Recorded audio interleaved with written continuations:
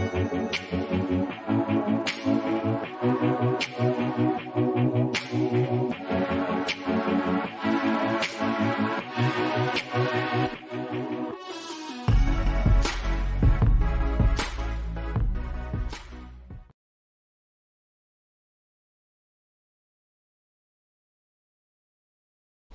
going on YouTube? This is Kaz and welcome to the Kingdom Perfumes experience. It's so good to have you guys here on my channel again. If you're new here, welcome.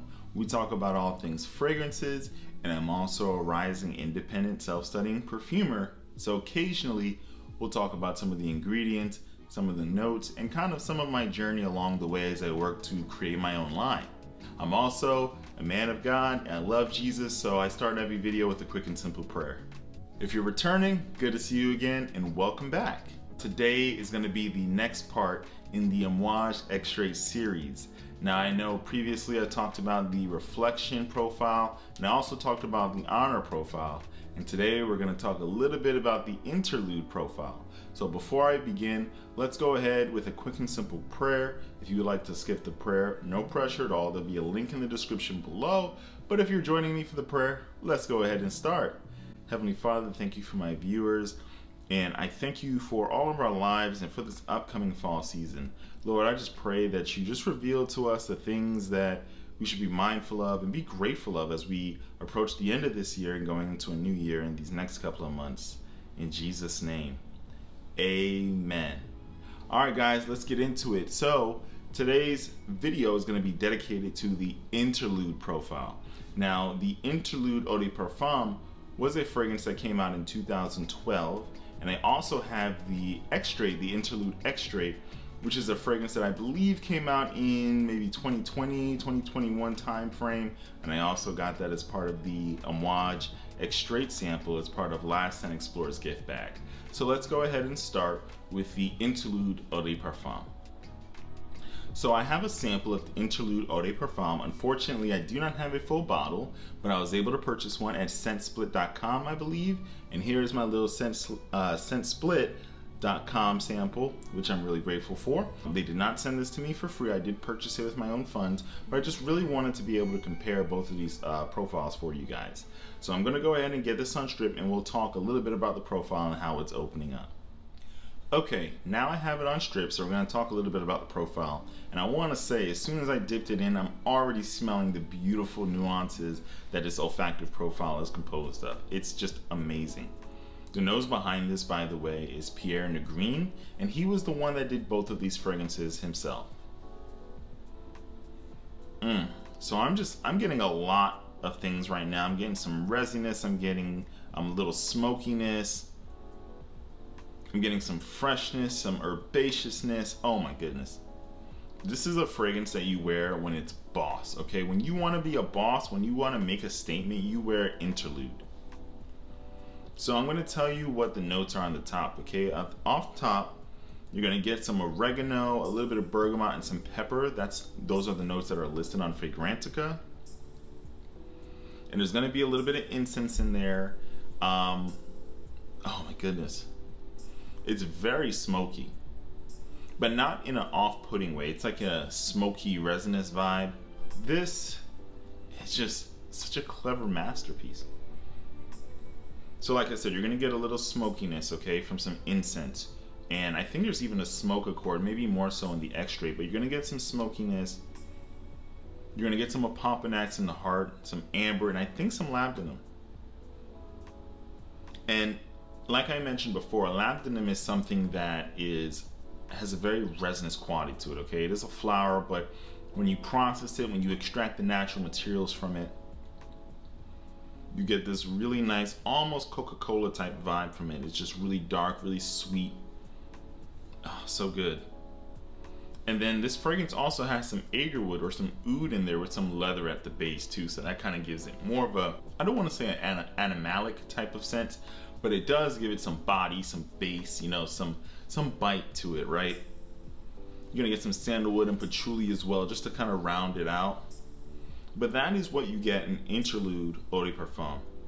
And as you notice, I can't stop smelling it. It almost smells like there's some vanilla in there too, but there is none listed, so. Woo-wee. Beautiful stuff, 2012. Now we're gonna look at the Extraits perfume. So this is gonna be Interlude, I believe it's 53. So let's go ahead and check that out. Okay, so now let's take a look at Interlude 53. This is a 2020 release, as I mentioned before, and the nose behind this is Pierre Green again. So here's my sample. Again, this is my Amouage sample set. All the Extraits that I have are in this form, the new sample set. The Extraits are pretty expensive, but I highly recommend saving up for them. They are worth the save. If you just want to have one signature bottle that'll always do it for you, these Extraits perfumes are amazing. So let's get into the profile. I'm going to get this on strip and we'll get on with it. Alright, so now I have it on strip, and as you probably have seen before, maybe in the Honor Woman video or the Reflection Man video, there are slight changes between the Eau de Parfum and the Extraits perfume when you look in the note breakdown. Now two of the changes here in the Extraits perfume for Interlude 53 versus Interlude Eau de Parfum is the note of pimento. So if you remember, in the top there was some oregano, some pepper, and some bergamot, whereas in the Extrait what's listed is oregano, pimento, and bergamot. So just a really subtle change there. And there's also the addition of a note of smoke in the base. So there's still that leather, there's still that oud. I think there's some sandalwood and patchouli, but there's also a smoke accord. And the heart is pretty much unchanged. It's identical. It's the same heart between both of the fragrance, at least what's listed on Fragrantica. But I'm gonna tell you, when I first smelled this Extrait, it was just like much more of a richer, just a deeper punch, really. And I think the only change, I mean, the pimento is a slight difference, right? It's a different type of pepper, but it's pepper nonetheless. So you're still gonna get that same pepper effect. And I think that note of smoke, or that smoke accord, just gives it a little bit of a deeper, smokier, maybe even more of a mysterious type of vibe. And it's definitely much more concentrated. This thing is beautiful. Resinous, smoky, spicy, sexy. These are both sexy, but the Extrait is even sexier, if you guys can believe that. Oh my goodness. You notice I can't stop smelling it. This is great for the cold weather. Beautiful profile. So we're gonna let this dry so we can fully compare the Eau de Parfum and the Extrait Parfum in a few hours of dry down. Before I go, let me grab both of them side by side so we can see how they compare right before I walk away. So now I have both of them side by side. Extrait in this hand, Eau de Parfum in this hand. Very spicy, slightly smoky, herbal, resinous, deeper, more smoke in the Extrait.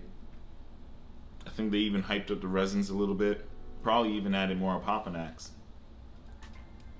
Yeah, they're very close. So this is one that actually I don't think you'd be losing out based on which one you picked up. I know it was different from the previous two because I definitely recommend getting both bottles of the previous two, but this one, I think that if you went with the Extrait and you didn't have the Eau de Parfum, you wouldn't be missing much. You would just be getting a much stronger presentation, a more bold dry down. If you went with the Eau de Parfum, you would get the same thing, just a tiny bit toned back.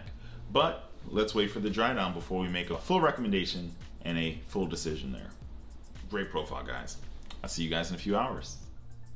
All right, I'm back, and it's been about 8 hours. I stopped this recording at about 4 p.m. Eastern, came back at around midnight, and I have both of these on strip, so we're gonna see how they perform. So first I'm gonna start with the Eau de Parfum.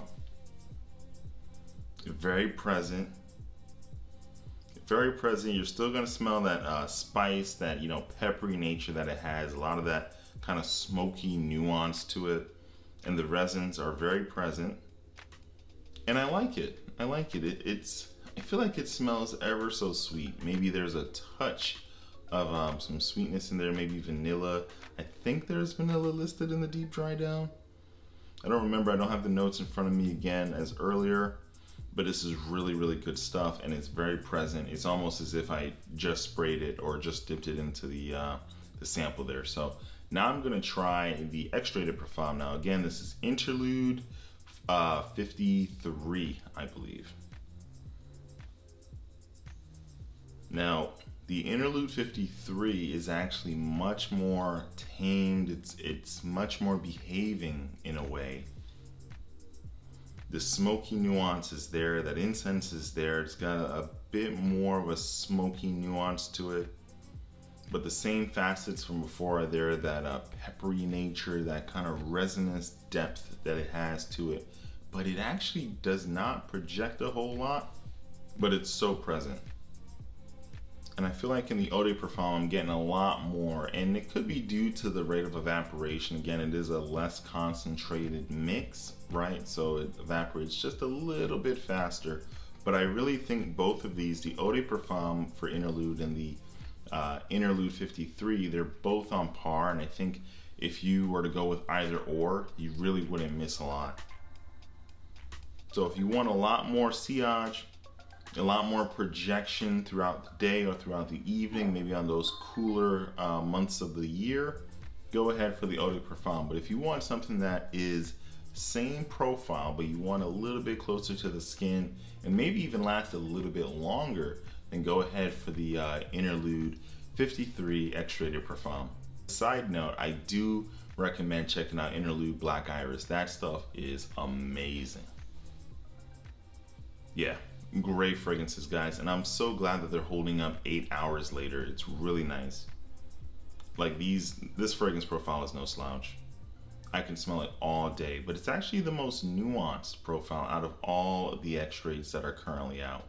Well, that's my video, guys. I really do hope you guys enjoy this fourth part in the Amouage Extrait series, where we compare the Eau de Parfums and the Extrait de Parfums. If you enjoyed this video, please like, comment, and subscribe, and let me know what your favorite Amouage fragrance is, and if you've tried any of these extraits before. Well, that's all I have for you guys today. Again, it's been a pleasure. Take care, have a wonderful and safe, productive weeks, and rest of the day, and I'll see you guys next time. Peace.